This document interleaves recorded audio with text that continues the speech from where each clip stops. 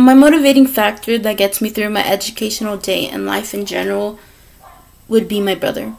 In 2018, he committed suicide. He was and is still my biggest inspiration and motivator into pursuing a career in the medical field. And especially as a nurse, I would like to help others see a more optimistic viewpoint in life. He valued education. He believed in the ideation of expanding your own knowledge and your own comprehension of the world of learning. I want to pursue my career endeavors for him, but also for myself, to show people can grow and overcome any tribulations in their lives. And as for my why, I want to live a life assisting others so they can have a life of their own. They can have a life of their own successes.